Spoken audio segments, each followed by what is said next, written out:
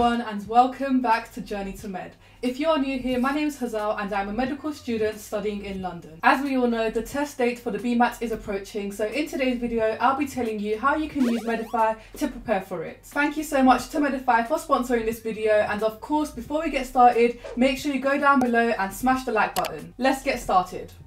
Just like the UCAT, the BMAT is another admissions test that some universities require students to sit. The BMAT is split into 3 sections, and this includes a 60-minute test on thinking skills, a 30-minute test on scientific knowledge and applications, and a 30-minute writing task. The MEDIFY website helps you prepare for all of these different sections. If you don't know what MEDIFY is, it is an amazing website that has all the resources you need to apply to medical school, from UCAT resources and interview resources to BMAT resources, which I'll be discussing today. The BMAT resources on the MEDIFY website are split into 3 sections, and these include tutorials, practice questions, and mock exams and past papers. Let's first start with the tutorials section. These tutorials are divided into 3 subgroups and cover the 3 different sections of the BMAT. For example, for section 1 they have tips on pacing as well as how to practice for the critical thinking and problem solving questions. For section 2 they have detailed notes on maths, biology, chemistry and physics topics, covering everything that you could be possibly questioned on in section 2 of the BMAT. These notes are very clear and easy to go through, ensuring that you have all the knowledge needed to answer the scientific questions in the BMAT. And for section 3 they have notes on how the essays are marked,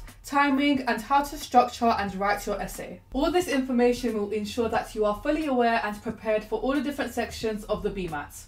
Now let's go on to the practice section. Once you have learnt all the content, it's time to do practice questions and test your knowledge. The practice questions are divided into the different topics found in section 1 and 2 of the BMAT, including problem solving, critical thinking, biology, chemistry, physics and maths. You have the ability to practice from all these topics or from a single topic. Once you press start practice, you will see that the questions are in a similar format to those that you will get in the test. Once you pick an answer, press mark and explain to see if your answer was correct, and if not, what the correct answer was. What's really good about MEDIFY is that they provide you with a detailed explanation to why your answer was right or wrong, so that you can learn from these questions and apply this knowledge to a similar question in the future.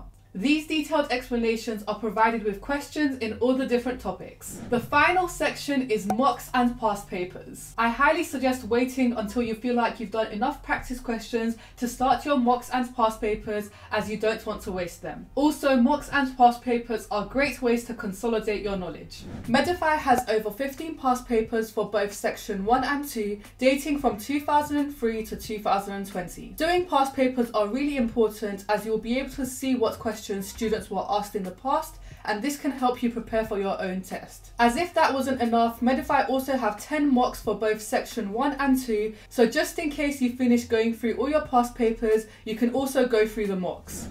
Once you have completed the past paper or the mock, all your questions will be marked and you'll get a score to see how you performed. As you can see, the MEDIFY website really does have everything you need to prepare for the BMAT. If you are interested in checking out the MEDIFY website, make sure to do so by using the link in our description box down below. I really do hope you found this video useful. If you want to see more videos like this in the future, make sure you guys like, comment and subscribe, and I'll see you in a new video next time. Bye!